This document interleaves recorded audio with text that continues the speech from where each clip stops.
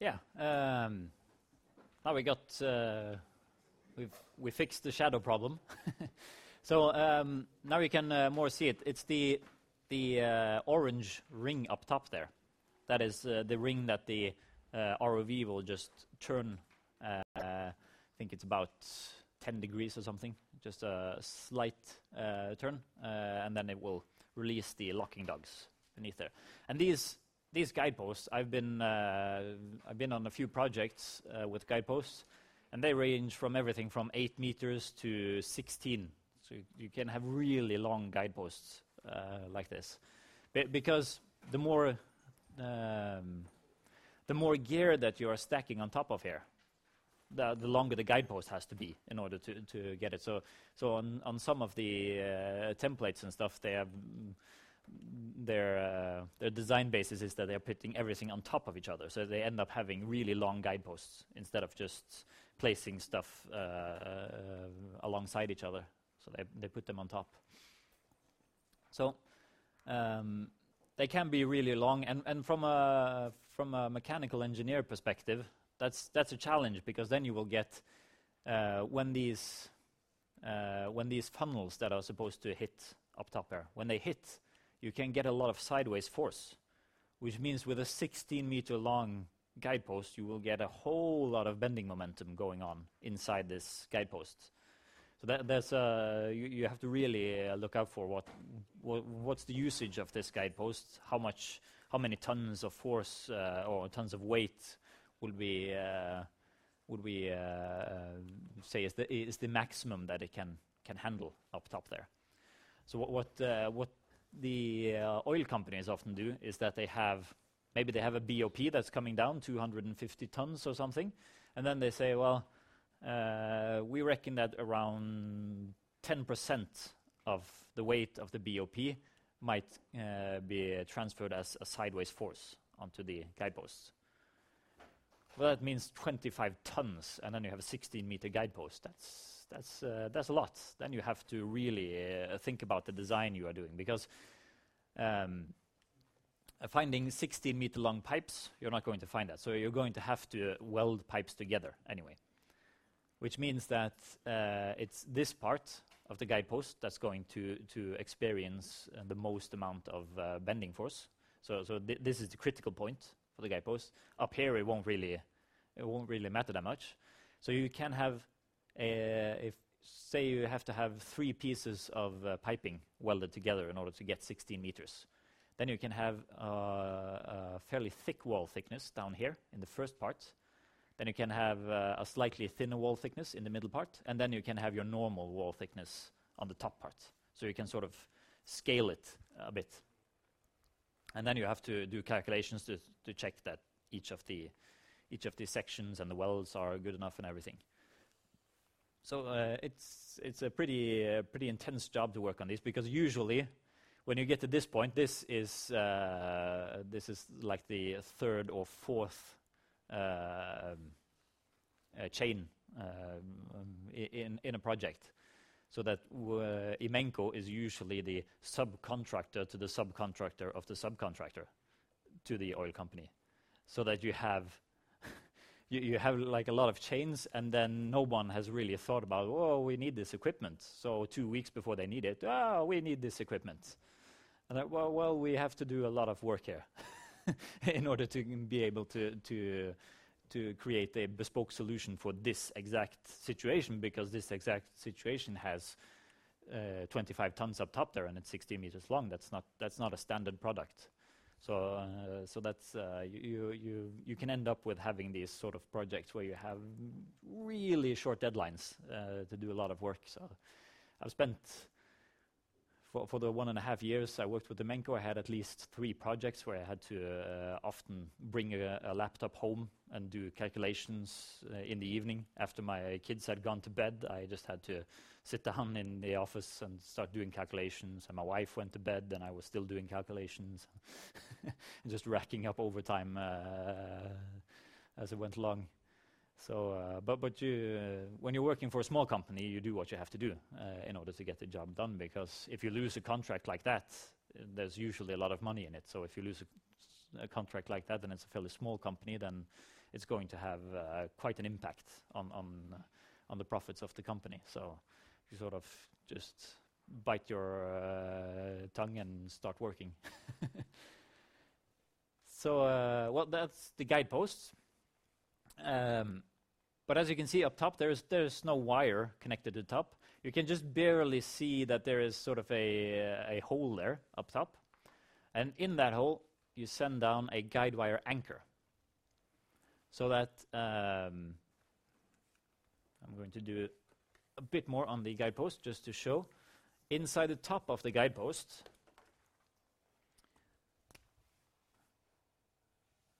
so you have like the top here. You have a hole going down. And then you have sort of a shoulder on the inside there.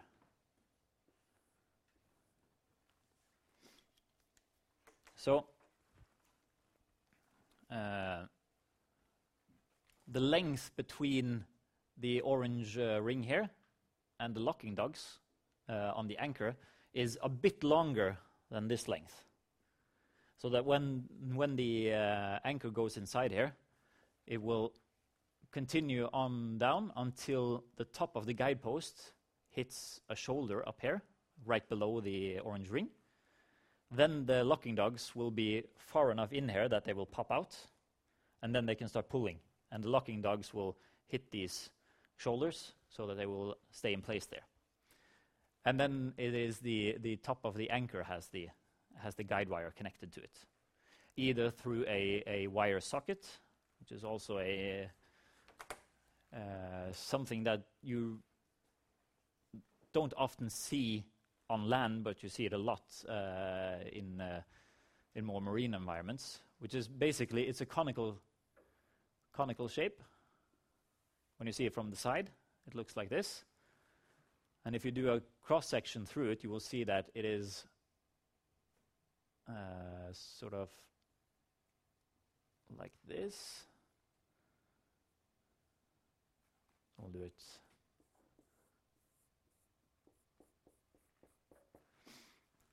So what they do is they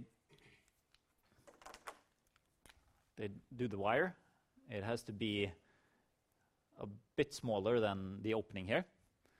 So they use the appropriate wire in here. They push it in. And then the wire is, of course, a lot of more thinner steel wires that have been twined together.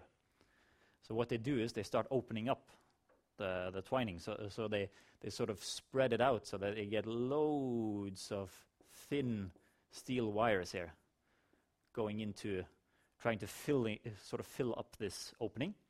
And then they have this one switched around so that it's on its head. Then they fill a resin inside here, which will sort of lock everything into place. So it's I think it's epoxy based, but I'm not quite sure what it is they use. So they fill this in here, so that will go in between all of the wire strands that are in here. Will go in between all of them and onto the sides of the conical shape. And then it will just set there, so it will harden. So then when you pull on it, there is no way that you're going to get this wire out. So at least not the bolts holding the wire socket in place will go before the wire is released from it. So and actually I think there was an example of a bad design where they didn't have enough wall thickness up here. Was a really old one where it actually started cracking from the strain put on the wire. So the wire was still stuck inside there, but you had actually this massive part of steel was starting to crack. So it's pretty amazing how strong they can get those. And another way is just using a shackle. So then you have sort of a pad eye with a hole in it where you put a shackle in, and that's the more usual way of doing stuff, at least on land. But on offshore vessels, they often do this, and this is something that they usually do on the vessel itself.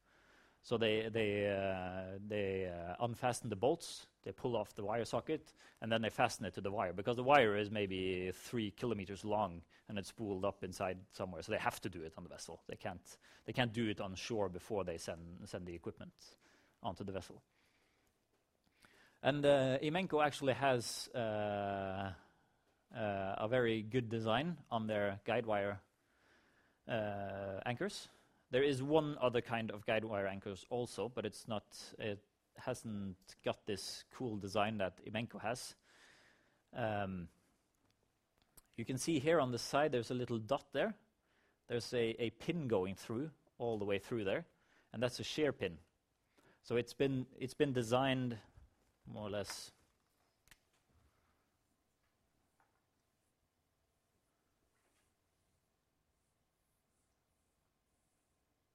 you see it from the side. It's been designed like this, so it has two grooves in it that's been turned out of the material, and it has been very closely calculated and tested and recalculated for each batch of material. They have to do this. So if they get a batch of say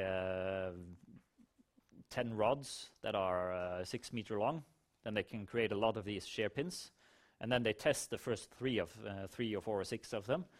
And then first off, they calculate how much cross-sectional area do we need here for it to shear at the exact correct force applied. And then they do some tests, and then they figure out that, well, this certain batch of material is a bit stronger than what it usually is, so then we have to actually make it even smaller, this area. So they redo the rest of them, and then they figure out sort of like, yeah, you have, I just removed the wire socket here. See, so you have the wall, do it in a different color here just to show.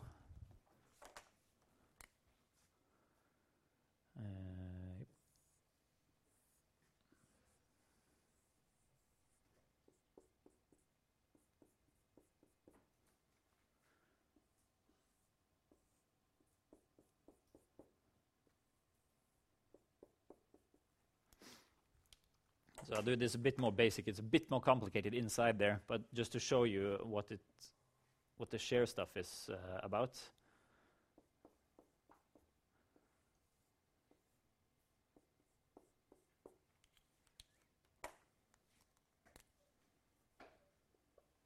So the blue ones, if the blue ones are moving this way,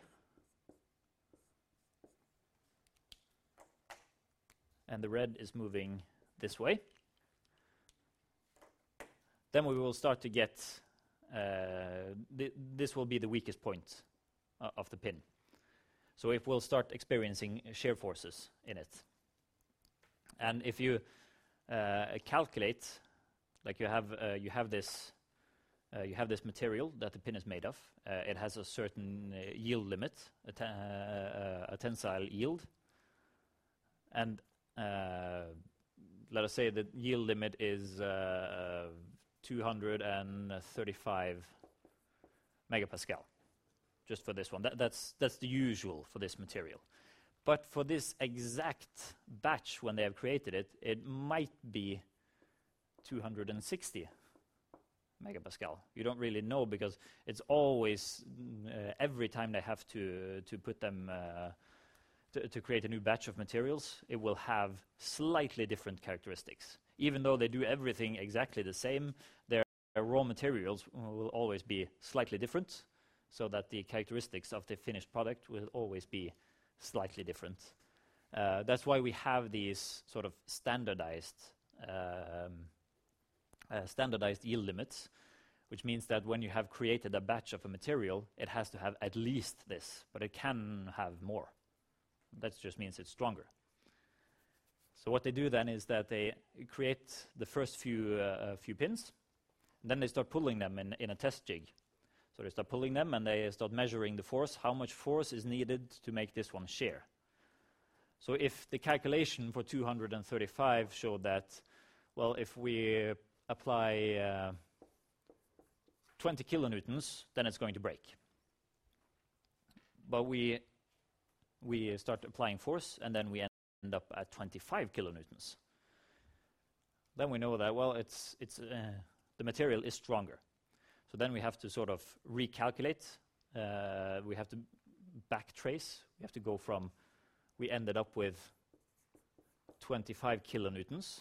So then we have to backtrace to what will be the area, the sort of area that it should be then.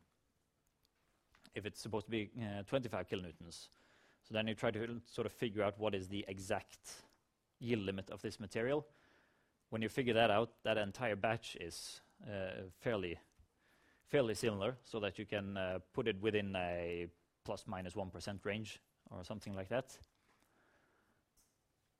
And then you can start putting these in, because what these shear pins do in the guide wire anchors is that when they are broken, if the ship starts pulling too much on this guide wire, when the shear pin breaks, the locking dogs are released. So then it releases its hold instead of the entire structure being pulled and all of the equipment being put into a lot of tension. It will just release, and then it will float up. So then they just have to pull it up to the surface. They have to replace the shear pin with a new one, and then they can put it down again. So it's sort of a fail-safe mechanism to avoid pulling too much on this equipment, because the equipment is supposed to stay on the sea floor. You can't start pulling it up, everything. So that's the point with them. And the Imenco ones, actually, the locking pins can rotate all the way around, so that when it is going into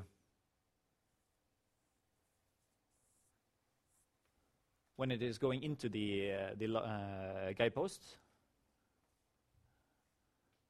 the locking pins are out there, but they will be, when they hit this edge, they will be rotated inwards. And then when it gets down here, they will rotate back, so that it will be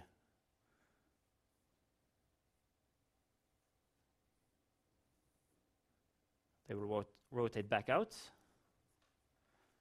so that they can pull it back up and then fasten it to these shoulders. But if they get too much tension and the shear pin breaks, the locking dogs will rotate this way,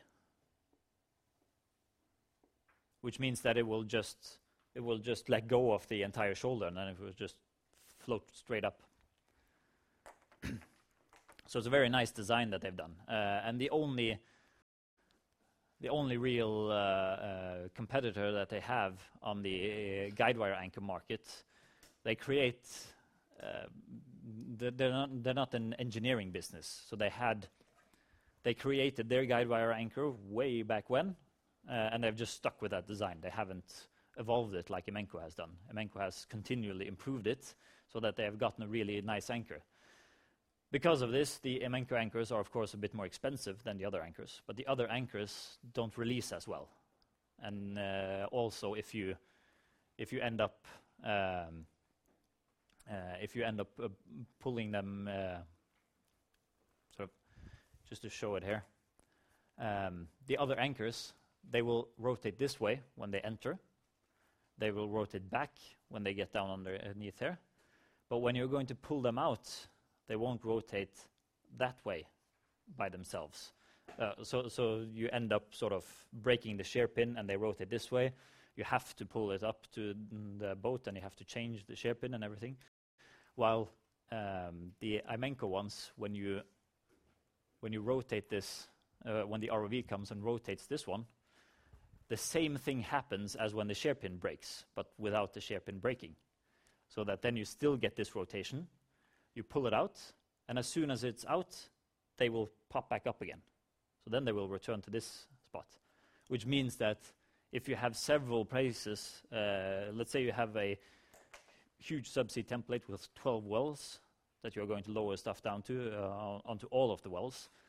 When you're moving from one well to another, you only need to do the ROV, release the ring, They will pop down, you will pull it up, and when you get to the next guide post, the same thing will happen again. These will rotate up, you will push it down, and everything will work. So you can just move it straight over, while the competitor, they have to pull the guide wire anchor all the way up to the boat in order to reset it. So that's a huge advantage with these. So even though they are more expensive, they are usually, at least from Statoil's point of view, they are usually choose the more expensive one if it means that they will use less time when they are out there working.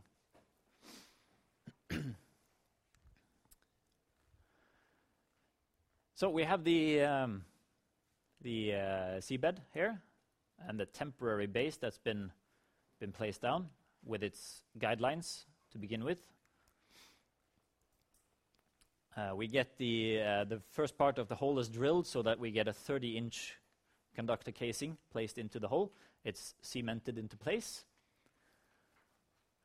and it's sort of hanging from the permanent guide base here before it's cemented into place. And the permanent guide base has the guide posts, whether they are removable like the Amenco type, or if it's an older system, they might be just permanent there. Then you can start lowering stuff. Here is the blowout preventer on this one. So here you see sort of the guide funnels as they lower it down onto here. So you have the top of the wellhead, sort of the connection between the casing hanger and the blowout preventer. And then you have the blowout preventer up top, and then you have some joints up here. Let's see what it says here. It's not that good to read always.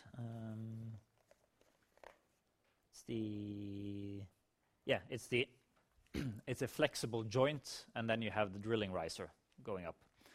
And the flexible joint is just if you get some movements in the drilling riser, it's supposed to handle it.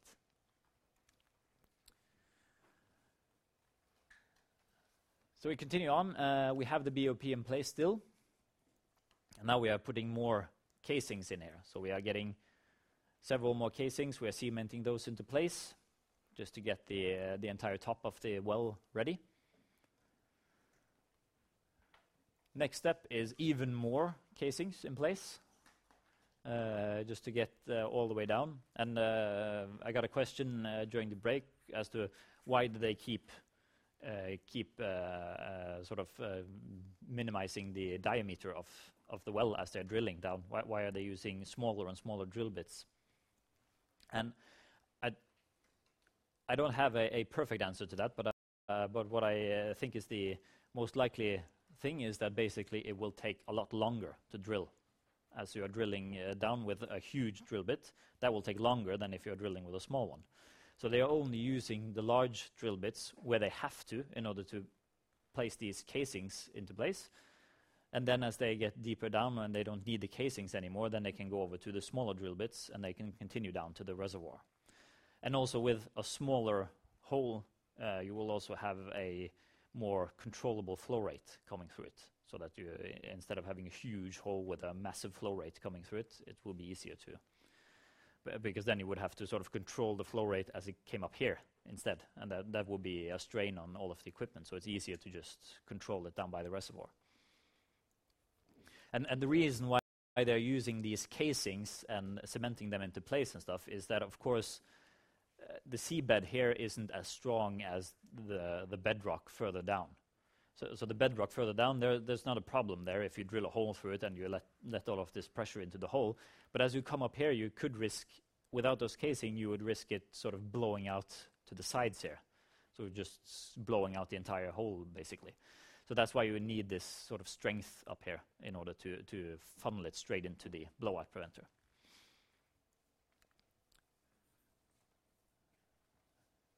Yeah, and then as they have gotten all of the casings in, they lower down this completion riser, which is basically inside the drilling riser here, all the way down. They have the completion riser, which has sort of running tools, it's called. So it has tools in it. It has a production packer, which is down here, which I'm not quite sure what it exactly does, but it has to do with the production flow, and I think it is to sort of stop the production flow from going past the flow pipe in the middle here. So sort of stopping it from just pushing past everything and forcing it more into the drill pipe. Then you have the subsurface, or this one is the surface-controlled subsurface safety valve. The oil and gas industry are really fond of having huge abbreviations, so they can do the most insane names and just abbreviate them completely. So you have that one in here. So as you can see, it follows its name. It's subsurface, so it's below the surface of the sea floor. Basically, that's what they mean. So it's below there. And then you have several plugs and stuff up here.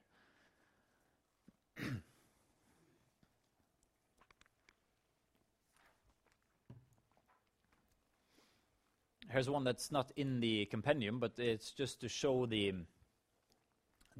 surface-controlled subsurface safety valve and how it works. So you have this pipe, and normally the flow goes straight through here, all the way up. But you have on the outside here, you have hydraulic pressure that comes down, and you have a spring system here. And the spring system is basically counteracting, the hydraulic pressure is counteracting the spring system, because normally if you had no hydraulic pressure in here, the spring would pull on this flapper so that it would pull it closed. So as soon as something happens in your system and you lose your hydraulic power, this flapper will close and it will block the production, basically. So that's the entire point with it. It's constructed in such a way that if things fail, then this one will close. So which means that you are actively keeping it open all the time, because if you are not actively keeping it open, it will close by itself. And that's a very nice safety feature to have, that that you know if you lose hydraulic power now, if there's a power outage on the rig or vessel or whatever, then this one is going to just snap shut, so that you don't get a blowout through your Christmas tree or anything. So it's a nice illustration, this one.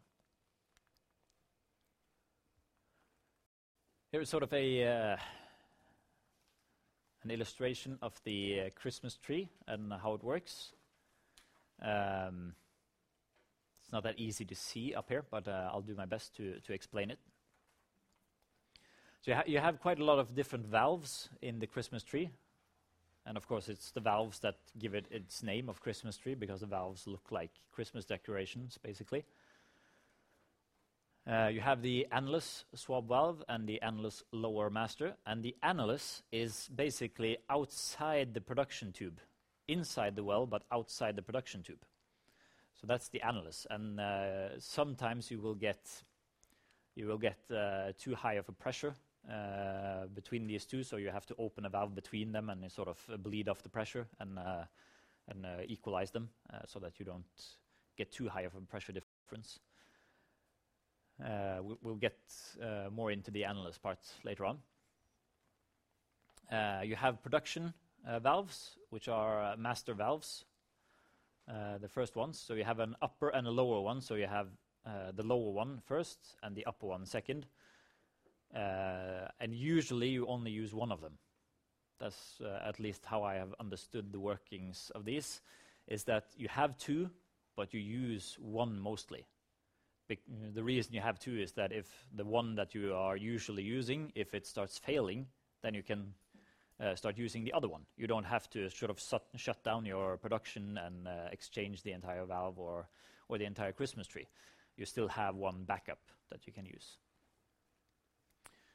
Then you have the different wing valves and for the production line and for the annulus, which is basically just sending the production out to the sides there, production flow and stuff. And you have the surface control subsurface safety valve down here. It's just the last valve.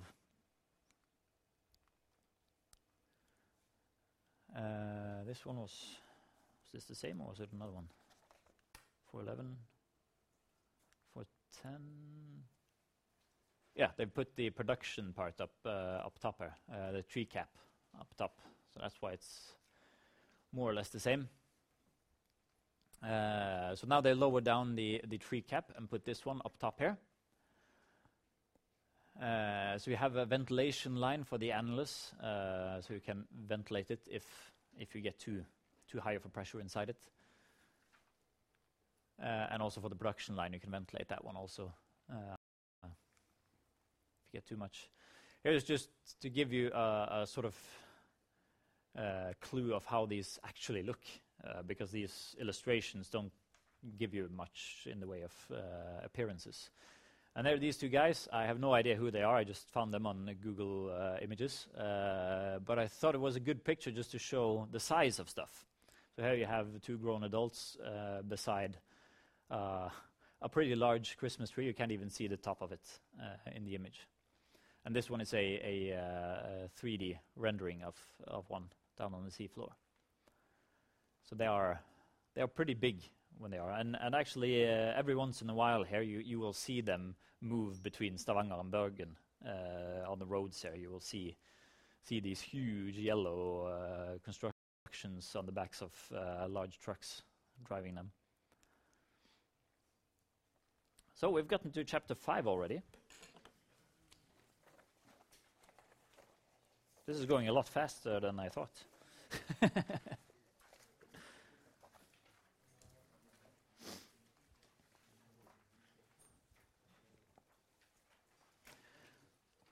So we're going to take a look at the seabed equipment. And in the seabed equipment, we have the support-based design, first off. We have a high-pressure wellhead housing. We have the tubing hanger systems. And we have the wellhead connector for the Christmas tree. We have the Christmas tree itself. We have the cap for the top of the Christmas tree. And we have the guiding system. We have a protective structure on top of that. And then we have the flow line system. And of course, we need to control all of this. So we're going to start looking through all of these. We have first off the support-based design, which is the seabed frame, as it's called here, a fixed seabed frame, which is basically the temporary guide base, which we saw earlier. And as we can see here, they've put in some hidden lines of that the outer tube has been cemented below the seabed. Here they have a blowout preventer put on top, a stack of 5 units. And then we have the guide wires around here. They go up and down. And we have the automatic connector and universal ball joint. Also basically for the riser tube to the surface. So the ball joint is to allow for movement in it.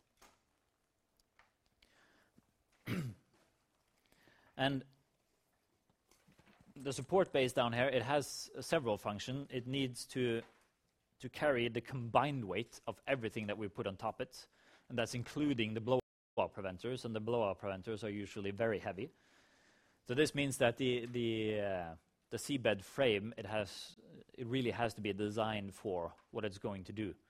So it has to take into account the seafloor, the sediments, and everything there. Is this something that is soft? Will it start sinking into the sediments, or do we have to increase the area to avoid that? Will it handle all of the weight that we are putting on top of it? It has to do that, and it has to, as I said, distribute it properly to the seabed to avoid it to avoid it sinking into it. It also has to be anchored in some way so that it can't be moved sideways or anything if something should happen. What actually happens sometimes is that you have fishing ships, trawlers. They pull their nets along the surface, along the seafloor surface, just to catch bottom-dwelling fish and shrimps and everything. And these are really huge nets, and they travel fairly high speeds, so that trawlers have hit subsea structures and have actually managed to move stuff when they have hit them. There's also been problems with anchors that have been dropped by ships. Ships dropping their anchors just to stay in place. Maybe there's a storm or anything, and sometimes they sort of move as the anchor is getting hold of something, so that they end up dragging the anchor along the seafloor. This has happened, that anchors have been dragged onto pipelines and actually moved pipelines several hundred meters because they have sort of connected to them, and the ship has just continued moving. So it's just making sure that this will stay in place is quite a design job. And it also needs to offer some guidance for the stuff that we are lowering down. Usually it will guide just the first bits of equipment that we put down, and then we will have the ability to put down guideposts and guide wires and stuff. So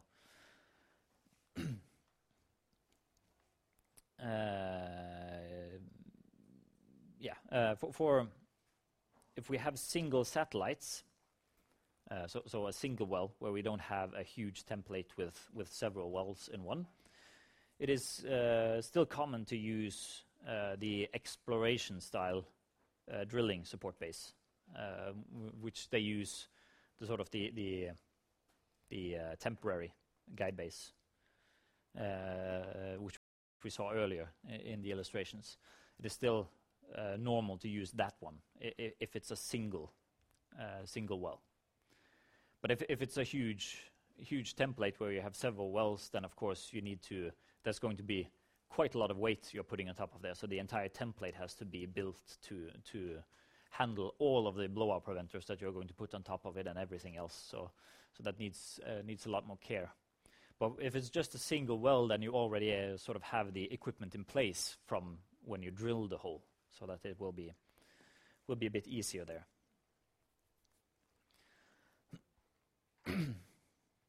So and it also means that you can drill quicker if you're doing single wells and using the standard equipment there.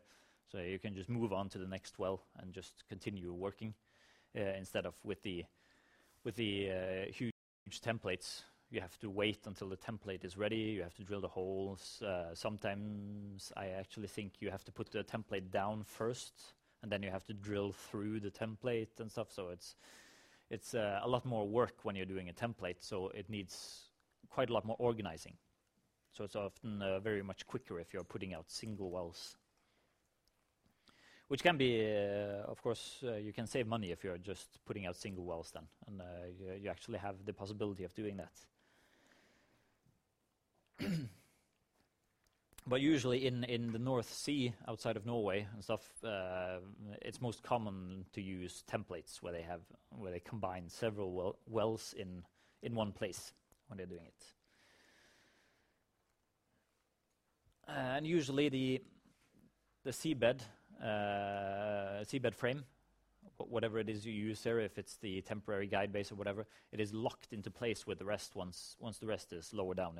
It's not just placed on top and just sitting there. It's actually locked into place with physical locks.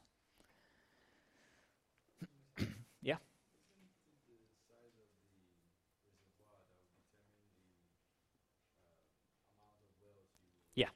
The size of the reservoir will definitely determine the amount of wells, and also not only the size with regards to amount of oil or gas inside it, but also the size, as in you can have a reservoir which is fairly thick, where you get a lot of oil inside it, but you can also have one which is really thin, So it's stretched out of a very large area. And then you have to have several wells then, because you need to hit the correct spot. And for the thin ones, it's even worse, because you have to figure out you don't want your production equipment to go past the reservoir. So if it just goes straight through the reservoir, and then you have all of your perforated holes in your pipeline down here, then that's no good. You won't get much out of that. So you want your producing parts to be inside the reservoir. So yeah.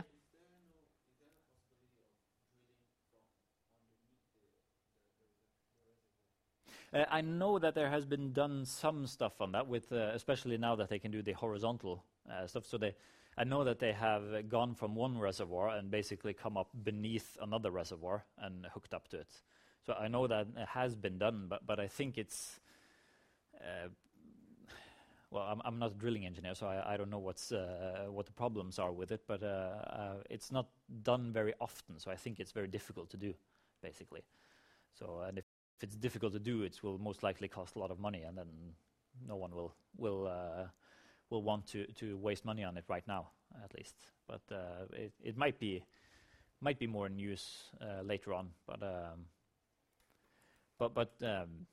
like I mentioned in the break also to a few of you, this course isn't really to teach you how to drill subsea wells or anything. It's just to give you an overview of the equipment in use, basically. Because as mechanical engineers, it is highly likely that you will be involved in design and construction of such equipment. And then it's nice to know how everything works, at least. Because then you know if you get if you get a job and then you're suddenly put to, well, we are going to design a new blowout preventer, and you're just sitting there like you don't know anything about a blowout preventer, never heard of it before. Well, what's that? So now at least you know what a blowout preventer is, you know what a Christmas tree is, and everything is. So that's why we're going through all of this, just to sort of give you a understanding of what's happening out there. So usually when they are locking stuff together here, at least according to this appendix, it is done mechanically. But I am pretty sure that newer systems do it more or less hydraulically, most parts, because newer systems have very efficient hydraulic systems, and to not utilize that hydraulic power to remote control stuff from the surface would be pretty stupid, actually. When you have a functional control system and you have hydraulic power going down there, why not use it to do stuff? So unless it is possible for an ROV to gain access so that it can actually do the locking mechanism with its manipulators and do something there. So basically, when we are reading this appendix, if something seems old-fashioned or done in a very roundabout manner, it is highly likely that there is a more efficient way of doing it now. Just so you keep that in mind when you're reading it. The only problem is that when you get to the subsea stuff, it is difficult to find a textbook that just do the basics. Because then you have to go into the drilling engineers and stuff, and they have really complex textbooks. So, well, they would basically think that your mechanical design textbook is really complex also, but it goes each way there. But it is difficult to get a good textbook inside this, because there's not really that many people writing textbooks about the subject. So the high pressure wellhead, that's at the top of the well. So it's sort of between the Christmas tree or the blowout preventer and the well. So it's the connection part there. So it is also where, let's see if I can find it there. Yeah, it is also what provides the support for the casing strings and the conductors and everything that are lowered into the hole. Those are hanging from the wellhead, basically from shoulders inside the wellhead where they are locked into place. So they're hanging down from that. This is just an example from a company called Vetco. I think they're called Vetco Grey now, but I'm not quite sure. Here you see sort of an illustration of it. On top here you have the connector for the Christmas tree or blowout preventer. You have the casings that go down into the hole. They are hanging from different points inside the wellhead housing. And then you have the extension of the wellhead housing going further down into the hole. So we'll do a break, and we have 1 more hour after that.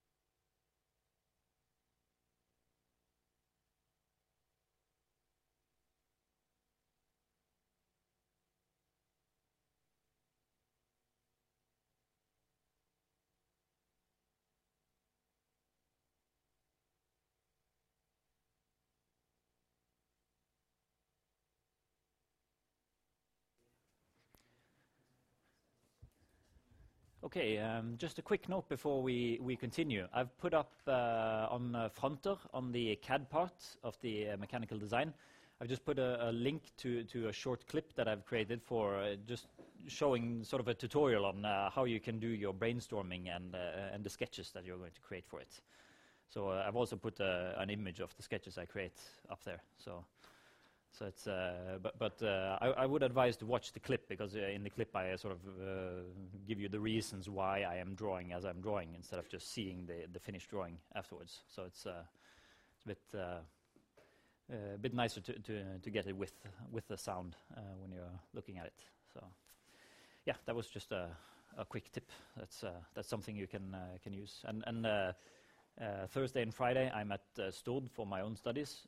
So you will have 1093 on your own with students' assistants, 3 of them, I think it is. I think Gabriella was going away tomorrow, I think. Whether you start working on practice task 1 and 2, or if you work on your brainstorming with your team for the project, that's up to you what you do there. But the room is available at least for CAD studies, and the students' assistants won't be doing attendance for this week. So the attendance will only be done by me when I am present for lectures. So you can decide if you want to show up in 1093 and work with the practice tasks in Inventor, or if you want to sit somewhere else and work with your team project or whatever. So that's completely up to you for this first week. So we will start off from scratch next week anyway on practice task 1. So it's up to you what you want to do, if you want to get a head start or anything. Back to the wellhead. This one, it is a bit difficult. I got a question about where is the wellhead in this illustration. And it is really difficult to show it, because it's sort of behind everything here, at the top of the hole and between the top of the hole and the blowout preventer. So it's really difficult. You can't really see it in this illustration. But it is basically at the top of the hole, and then a bit further up, and then the blowout preventer is connected directly onto it. Because the blowout connector connects to this part here. And this connector part isn't really a part of the wellhead. The wellhead stops up here. But this is just shown to get a feeling of where does the blowout preventer connect in this one. And this particular wellhead is for 10,000 psi of pressure, which translates to about 690 bar. So it's for a mid-range field. I know that you can easily get 1,000 to 1,500 somewhere around there in some of the fields. Depends a bit on how far down they are, because you get the same effect as you get on the hydrostatic pressure. Basically, the further down you get, the higher the pressure becomes. So the deeper the reservoir is, the more pressure you will have inside it. And not only because you will have this huge weight of seawater on top of the seafloor pushing that one down, but you also have a huge amount of stone on top of it that's lying and just pushing down on the reservoir. I don't think it will be mentioned in process technology, so I might just mention it basically. Just so you know how the reservoirs are formed and everything. You remember the first lecture, we talked about these tectonic plates that are moving and everything. This means that basically the ground we are standing on, it is something that keeps moving. It takes millions of years for it to be really noticeable to us, except from volcanoes and earthquakes. So the really big changes we won't ever see in our lifetimes. But what sometimes happens is that you can get, so if you have this seabed here, and you can get sort of a layer of a very hard rock that's going up here, and then it's crashing into another layer of a very hard rock. So you have sort of 2 layers of very hard rock here. There is no way for oil to penetrate through this rock because it's so compact. There are no holes in it for the oil to travel in.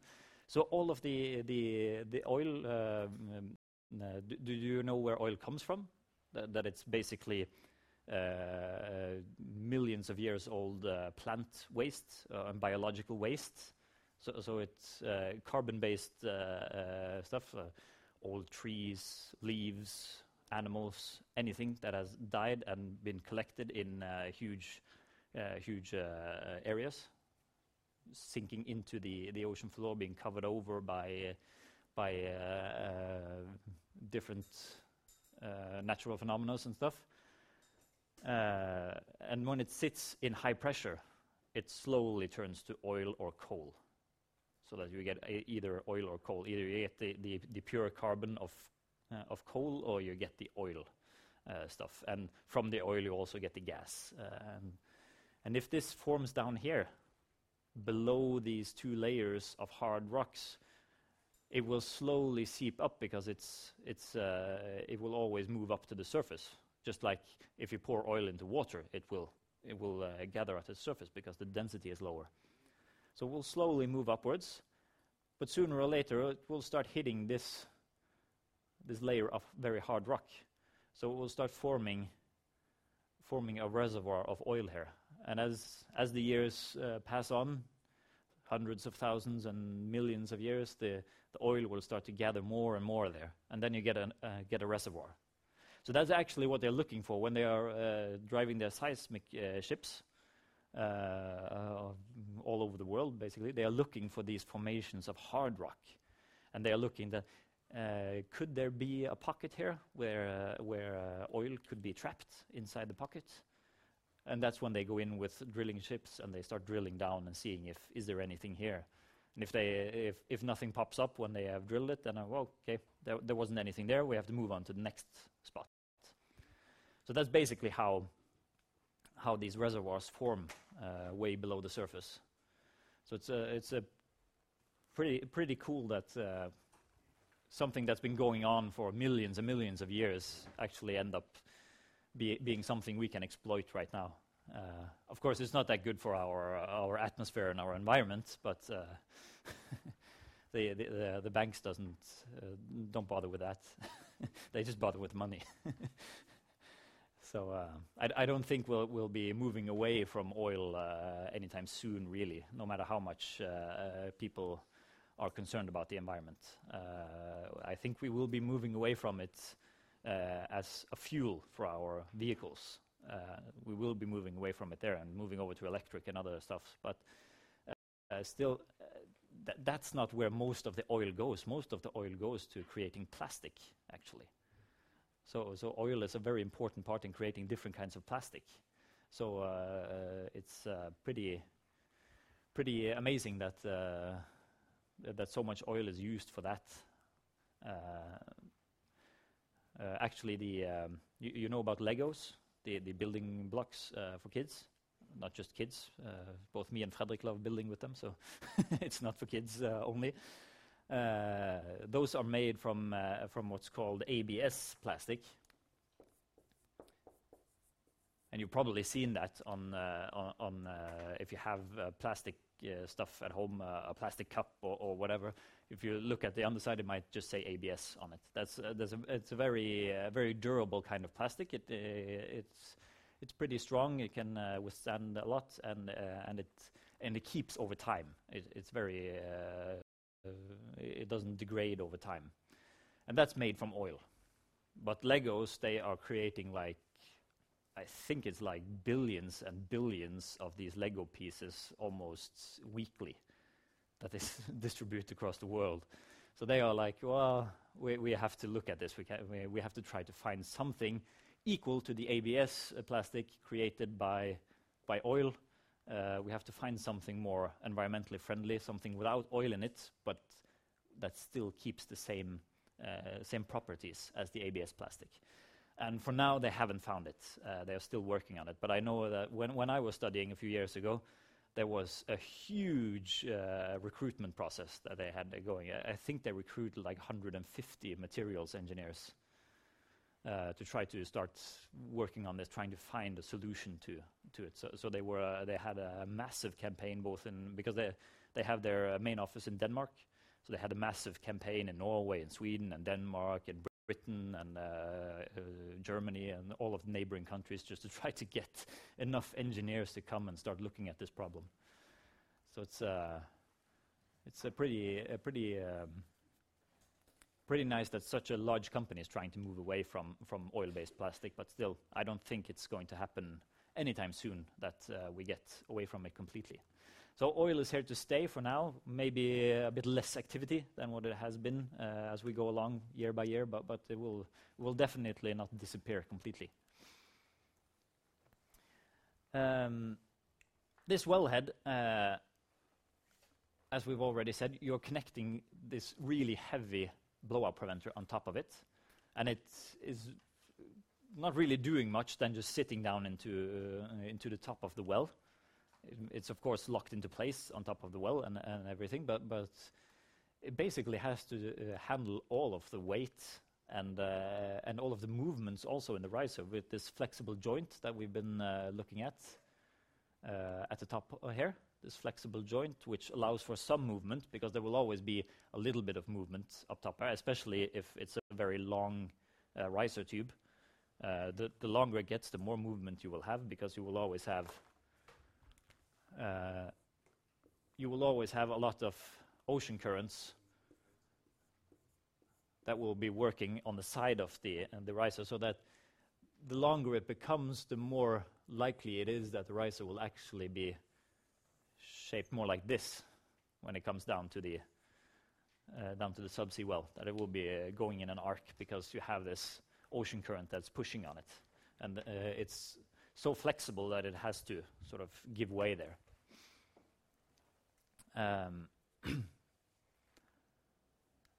So this not only does it have a lot of weight pushing it down, but it also have this sideways forces that it's getting from the ocean currents and everything. So these really have to be strong, these wellheads. They have to handle a lot of forces when they're working. So there's a lot of different dimensions and type. They are listing a lot of them, like 21.25 inch by 2000 psi and stuff like that. That's not important for you guys. Don't bother trying to memorizing any of that stuff. There's no point in memorizing anything anyway, because you're allowed to bring it to your exam. So you can just read it on your exam instead of trying to remember it. But that's not the important part there. That's more important if you're really looking at these systems. But the important part to keep in mind here is that there are many types of wellheads, and what actually happens is that the choice of wellhead is not always as to what is best for this exact well. It might just be that the drilling rig that is available at that time can put down a wellhead of this type. So then they just put down a wellhead of that type, instead of waiting until another vessel, maybe a bit larger vessel, is available to put down a stronger wellhead. So that it is still strong enough, but if it had been even stronger, you might not have to shut down production during winter storms and stuff, just to be on the safe side. So if you had waited a bit for that other drill rig to be ready, that could put down a stronger wellhead, you might have been able to run production during the entire year, instead of having periods where you actually have to shut down your production. So that's a pretty weird thing to think about. Everything is so well thought through when they are doing these subsea stuffs, and then suddenly something will be decided, just use what's available. It's it's sort of weird when you are thinking about it, but that's how it is. My impression from the oil and gas industry is that they often put deadlines on themselves that are almost not achievable, so that everyone is just running around as though they are whipped rats or something. They're just trying to get everything done in time, because someone has said that this has to be done by that date. And instead of just, well, if we had given them 5 more weeks, then we probably would have gotten a better solution. So it's often it's often been that things are moving too quickly in the oil and gas industry. And then suddenly something happens like 2 years ago where the oil price just drops completely. And then for the 5 or 6 years before that, it had been a complete rush here in Norway because there were so many projects that were being started that there weren't enough suppliers to do all of them. So that suppliers were giving themselves even shorter deadlines to finish the project they were working on because they had to move on to the next project because someone was pushing them to do that project also. So it's sort of defeats the purpose that they keep doing this, and then they end up with lower oil price, and suddenly we have to lay off. What was the last number I heard yesterday was 38,000 jobs in the oil and gas industry in Norway that have been completely gone now. So we have here in Rogaland, we have I think it's 12,000 that are out of employment right now. They come from the oil and gas industry. It's pretty heavy to be in Norway, where up until 2 years ago we were one of the European countries with the lowest work unemployment rate. But now we are sort of mid-range again. And then you're taking into consideration Spain and Greece that have huge problems with their unemployment rates. They have skyrocketing unemployment rates. And even with those into the equation, we are still mid-range now. So it's pretty crazy. But then again, I think most people that have lost their jobs and stuff now, they only need to sort of adjust to a lower income, and then they would get a new job. So I think that's what many people just have to sort of realize, that they can't expect to get the same income as they had in the oil and gas industry and get the same income if they're working onshore. That's not really something that they can get. They have to have a lower income when they start working onshore. So I think it will work out as we move along, but there will be a few years here where there are a lot of people unemployed. So yeah, we have the loads on the high-pressure wellhead system. As I said, the static casing weight loads, which is basically just everything, the weight of everything that is connected to both the things that are hanging down from inside here, the weight of those, and everything that's connected to the top of the wellhead. So those are the loads on the wellhead system. We also have the in-pressure loads, so the pressure inside the wellhead, so the pressure coming from the oil reservoir. So in this case, the wellhead we were just looking at could handle up to 690 bars. So it would have to be used on an oil reservoir where the pressure was lower than 690 bars. Most likely there would be some sort of safety factor involved here. So the 690 bars, maybe it was multiplied with 1.5 to get the actual braking limit, so that you could have 690 multiplied with 1.5, and then you would start to become worried that it would actually break. But it's useful to stay below the given limits instead of starting to gamble with safety factors. That's actually something that's done a lot. We will see it a bit later when we are looking at operations done offshore, because you will have equipment that has a certain limit, like the working load limit that you will design your lifting equipment from.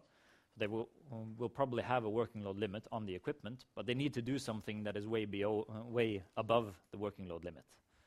So then they will go to the supplier, and they will basically ask, well, what is the maximum? When will it break? So how big of a safety factor do you have? So if it's a 10-ton working load limit and you have a safety factor of 5, that means that at 50 ton this one is going to break, most likely. But again, like we saw with the shear pins, the materials might actually be stronger than what has been calculated. So it might actually handle 52, 53 tons before it breaks. But the design calculations say that it will break at around 50 tons. So then they might go in and say that, well, we really need this equipment to handle 30 tons right now.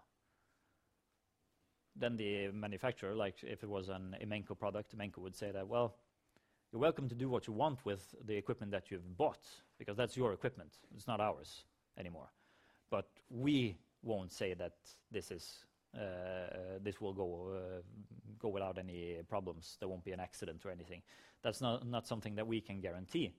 But we can do an analysis of it and say that, well, there's a probability of 2% that this will end in an accident or something. And then the operator has to sort of decide is this good enough? Can we accept this risk? And if they accept it, then they actually perform the operation and use the equipment up to 30 ton, as they had intended. Because the equipment will 99.9 times it will handle at least the maximum load that's been calculated, as usually it will handle a lot more.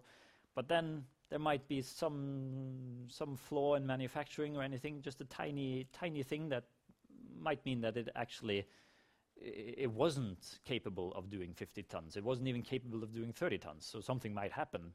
You can't guarantee that when you're going way above the safety factors. And that's something that's done every now and then for offshore stuff, because basically you can't, if you're in the middle of an operation offshore, you have equipment on board. You can't just stop because, this equipment isn't strong enough for this exact task, or we're going to do something. If you have a lifting equipment, it's designed for lifting. It's not designed for pulling something. So if you're going to pull with it, then you sort of have to go through everything again and see, is this something we can do? So every now and then you get, when I was working with Emenco, I got a request that, well, can we, using this equipment of yours, can we pull with 30 tons instead of you lifting 10 tons with it?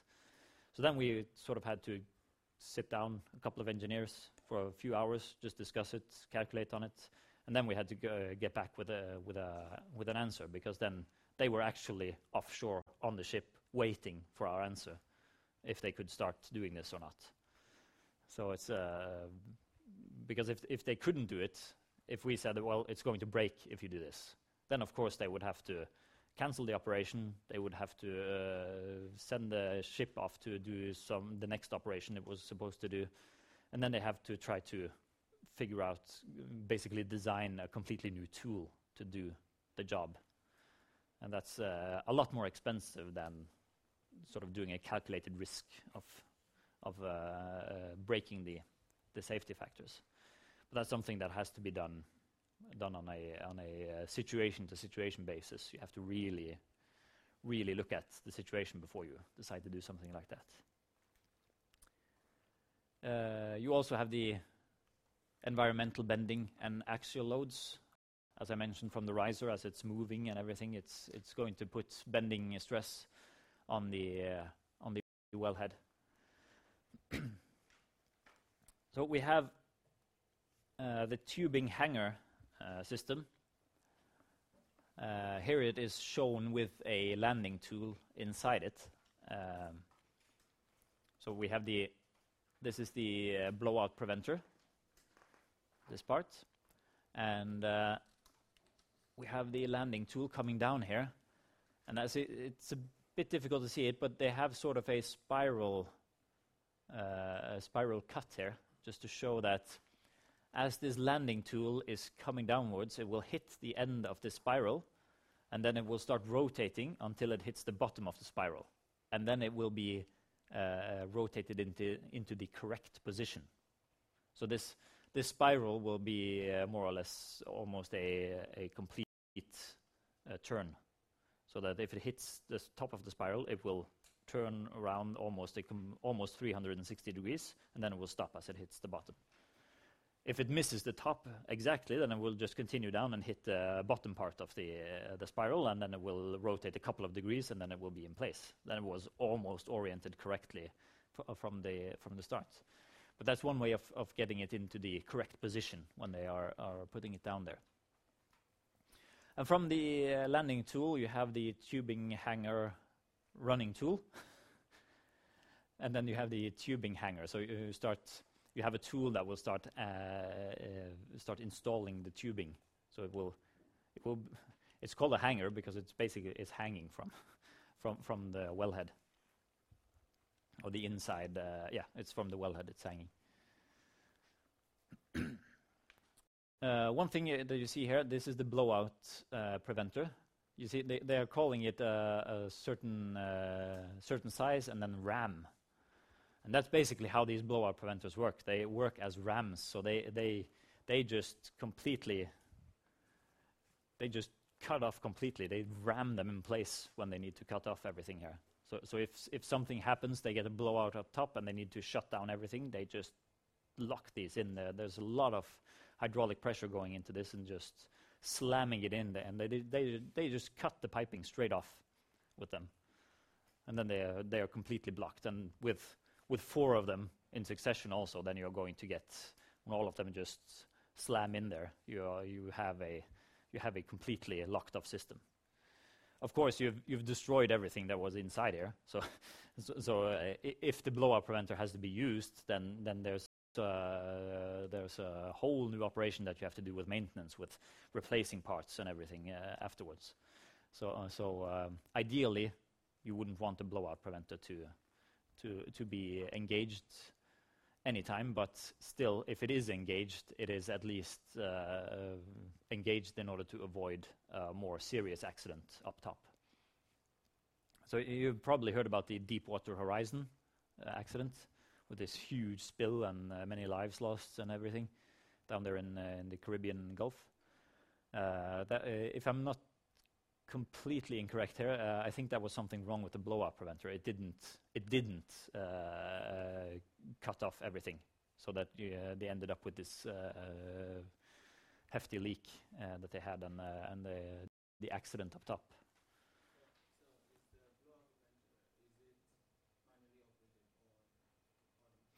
I think it's both automatically and manually operated, because I think it's supposed to. I won't say this completely sure because I'm not 100% sure, but I think it has some systems in place so that it will automatically cut off if some certain conditions are met, because then something bad will happen. But I think they also have the possibility of overruling and just slamming a switch on top of the surface vessel, and then it will just shut off everything.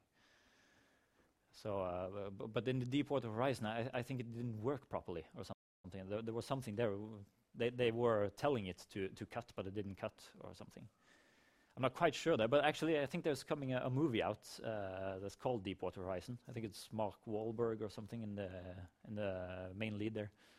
So it's about the accident, and I think he's supposed to be one of the workers on the rig when the accident happens. So could be quite interesting to watch when it's released. I'm not sure if it's released yet or if it's coming sometime during the next months.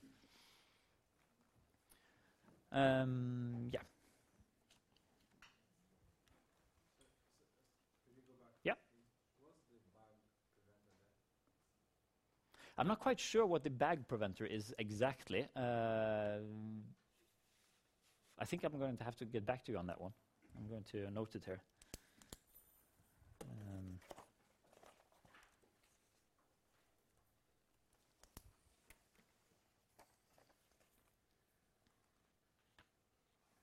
So because I don't think it says anything in the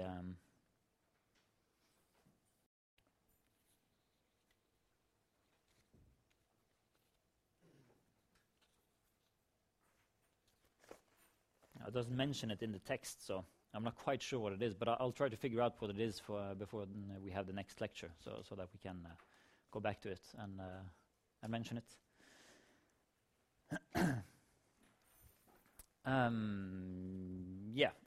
It is locked into place with a cam spool.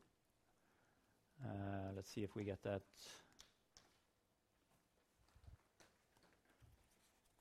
Didn't I have that one here?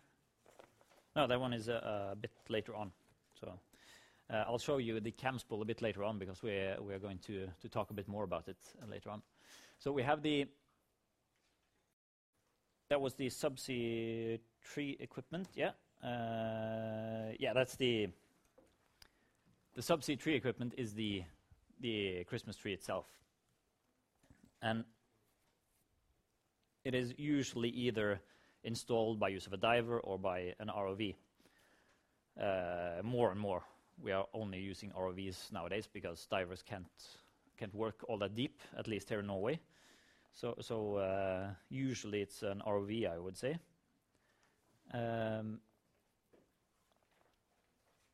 And the design of the Christmas trees, they vary enormously from manufacturer to manufacturer. Exactly how they look, it's always a bit different because everyone has sort of invented the wheel once again and figured out their own way of doing stuff. So each company has their own way of creating the Christmas trees. But in effect, all of them are doing the exact same thing. So again, that's one of the points where standardization would have been a nice thing to have 30 years ago in the oil and gas industry. If the use of such equipment had been standardized, that's sort of if it was a NORSOK standard or whatever other standard that just told them that a Christmas tree for an oil reservoir in this pressure range is supposed to look like this, then everyone would have created them like this, like that. They would have done their own design calculations and everything, but everyone would have had the same connections and everything. So you didn't have to go to one company and now you are going to create this entire well, because none of your stuff matches up with any other people's stuff, so we can't sort of switch around. So if everyone had been using the same standard when they were designing, it would have been a lot easier nowadays. But they are slowly trying to force standardization into it. So we'll see how it goes. Isn't that more of an advantage to companies that are producing? Yeah, I would have thought actually that it is an advantage to everyone involved, because it means that if you are the only ones that can really produce full systems now are the really big ones like Aker, Able, stuff like that. They are the ones that have the resources to do such massive stuff.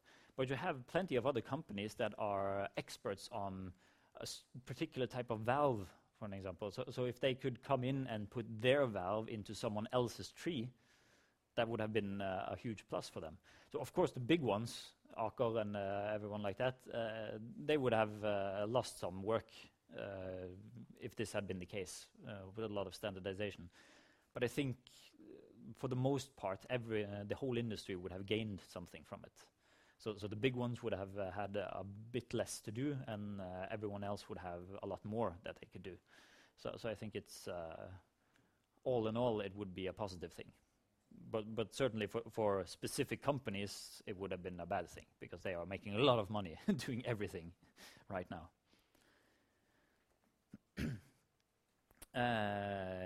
Well, the different designs for the Christmas tree vary greatly. I've already talked about vertical and horizontal trees, and there are several others that we are going to look at later on in this appendix.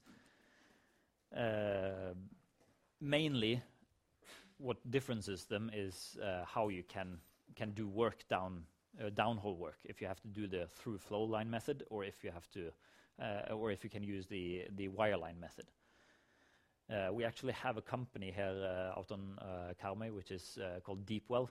So they specialize in wireline equipment.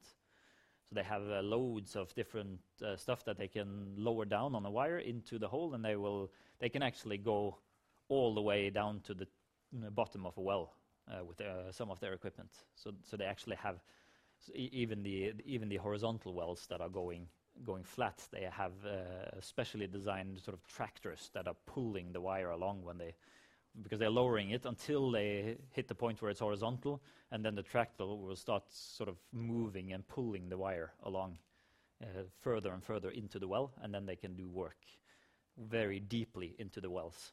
So it's sort of a niche product.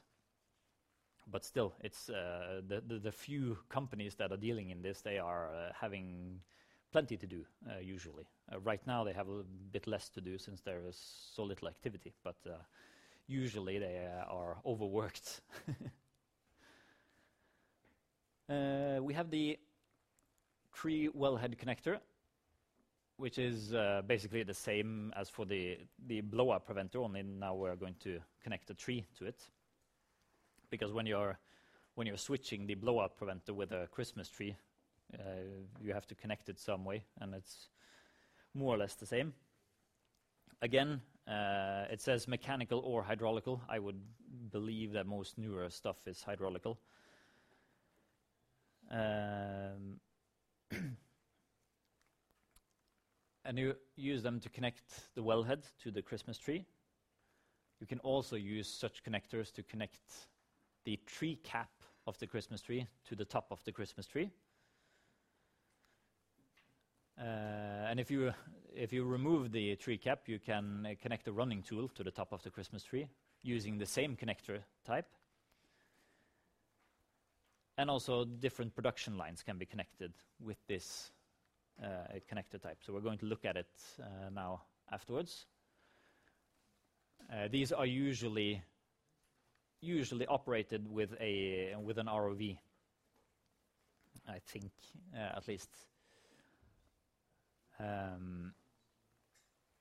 So what it does is you put it onto whatever it is you're connecting, whether it's a pipeline or it's a tree cap or it's a Christmas tree. And these different cutout parts here, they will start locking and unlocking regarding where they are putting the hydraulic pressure in. Yeah. Why would you want to switch your blowout preventer with the Christmas tree? When you're done, when you're finished drilling your well and everything, and you're going to start producing, you can't produce. You won't produce through the blowout preventer, so you exchange it with the Christmas tree. So when you start producing, you want the Christmas tree there. So I think there are some systems where they actually keep the blowout preventer, then they just put the Christmas tree on top of the blowout preventer. But I think for most systems, they actually they switch it out. So then they have a certain amount of blowout preventers for one field, and that blowout preventer will fit all of the wells. And then if they need to do something on 1 or 2 or 3 of the wells, they will have enough blowout preventers for those. But they can't do something on absolutely all of the wells, because the blowout preventers they are really expensive. So you don't want to fill up your warehouses with a lot of blowout preventers that aren't, or just keeping them down on the wells if you can sort of reuse the same blowout preventer for several tasks. So. Yeah. Yeah, you're not using the Christmas tree when you're drilling, because you're not producing anything when you're drilling. The only thing you're doing is you're drilling, so you are removing the mud that you're drilling. So all of the stuff that has been sort of ground up by the drill bit is being removed. But that's actually more like a pumping it up instead, because then you don't have the reservoir pressure that's pushing it up. So then you more have to attach pumps and start pumping it up instead. There are some movable or sliding rings inside the connector, and if you apply hydraulic pressure to different parts of it, then these rings will slide up and down, and they will end up, I think it's up and down, or it's either up and down or they will start rotating. In this case, it's up and down on this one. And it will sort of clamp shut on it so that it will connect it completely. And it will stay there with the hydraulic pressure. And I think also after you've clamped it, you can mechanically sort of lock it in place so that if you lose your hydraulic pressure, you won't lose your connection.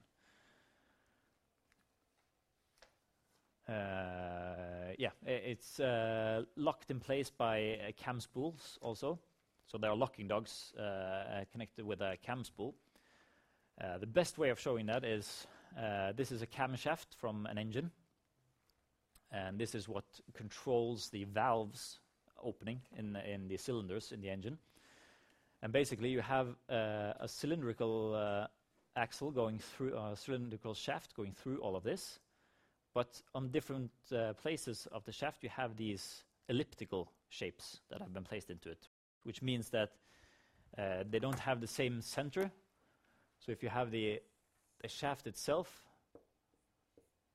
is going through here, but then you have these elliptical parts that are sort of off-center, so that when this one rotates, if you have something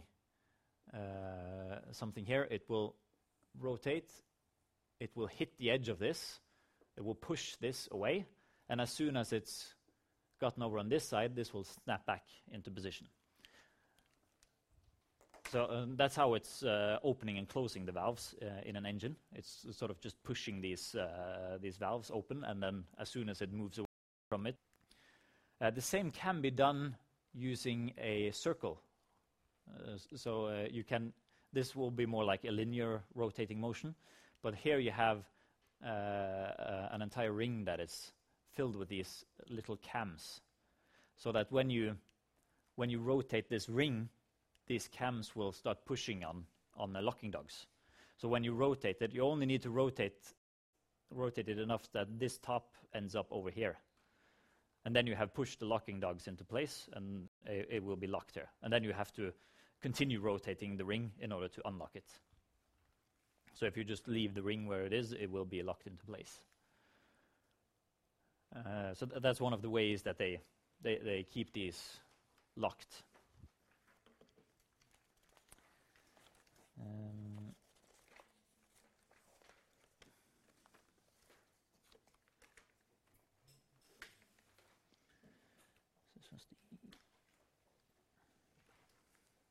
Actually, I think we're going to stop there. We'll continue with this figure next week. So it's no point in starting on a new subchapter and not completing it. So that was all for this week. There will be no underwater technology on Thursday, and you are left to your own devices in the CAD on Thursday and Friday. But try to use your time wisely and do some productive work. And then I'll see you all next Tuesday. I'll be in the office tomorrow, just so you know. So.